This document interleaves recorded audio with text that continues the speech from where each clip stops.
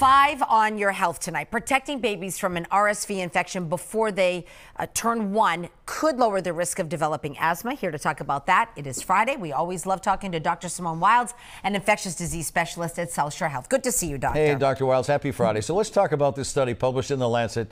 How did researchers identify this link between RSV and asthma? So, Ed, the researchers did a study called INSPIRE, and they looked at about 2,000 infants in Tennessee, and they assessed whether RSV infection in infancy was linked to asthma later in life.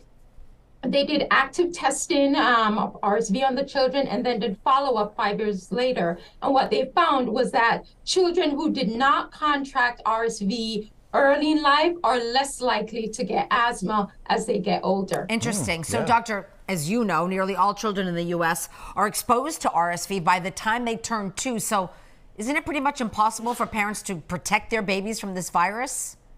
So, Maria, yes, RSV, or respiratory syncytial virus, is a very common viral illness that we see in infants and very contagious, like we had seen this past winter. And most cases are very mild, but in some instances, you can have severe illnesses. Bottom line is very challenging to prevent it, but they're working on therapies and hopefully vaccines soon that can help us. Dr. Wildes, several companies, as you know, are testing vaccines for RSV right now. So do you think it is possible that those shots could actually lower the risk of childhood asthma as well?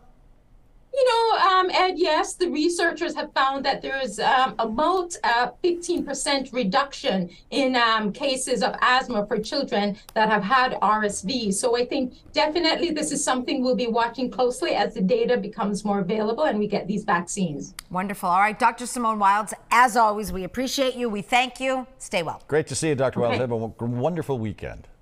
You too.